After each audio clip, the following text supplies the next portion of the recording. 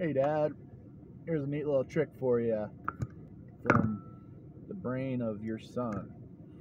Say you want to have a icon on your screen about how to get to web pages quick, like you got McDonald's, Amazon, FetLife. I got my crossword page puzzle right here. But anyway, what you're going to want to do is you're going to want to go into your browser. I use this browser called Brave, which is a lot better than Chrome and personally, but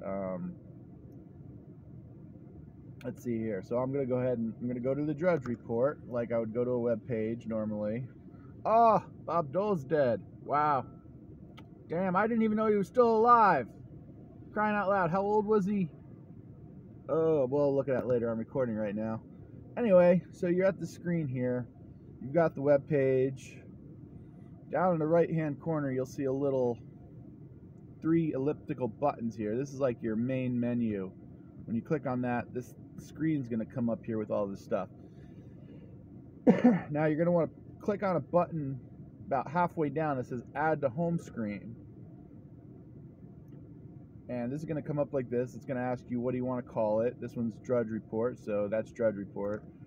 I don't really want the 2022 part, so you can click on it and you can rename it. And then press Add. I'm going to ask this again. Okay, now this is a cool little trick. If you just press the Add, it'll add it to the most basic place you can find it. If you click and hold the icon, you can move it anywhere you want and put it wherever.